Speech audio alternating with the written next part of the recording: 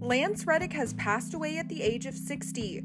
The star, who is known for his work in The Wire and the John Wick franchise, passed away on Friday in Los Angeles, Access Hollywood confirms. He passed away suddenly Friday morning from natural causes, per his rep.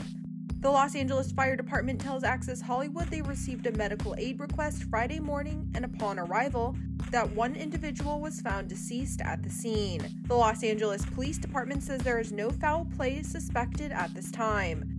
The actor is survived by his wife Stephanie Reddick and children Yvonne Nicole Reddick and Christopher Reddick.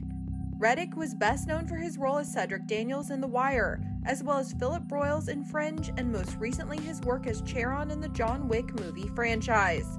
Earlier in the month, prior to his death, Access Hollywood spoke with Lance and his co-star Ian McShane about their new film, John Wick Chapter 4.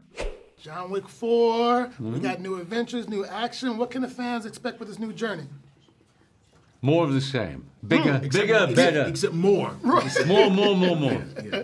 But this dynamic duo, you guys have made it all the way to the 4th installment. What makes this chemistry work, and why are people just so in love with this two dynamic duo you guys got going on? Well, it's a very unusual job. You know, you run a hotel for assassins. I mean, not many people can say that, you know. And John's our favourite guest, isn't he? But he hasn't been there for a while. So he comes back, episode 1. You sure you want to dip your toes back in this water, John? Yes, he does. And then mayhem ensues for 2 hours. And now, finally, in the 4th episode, my world is threatened.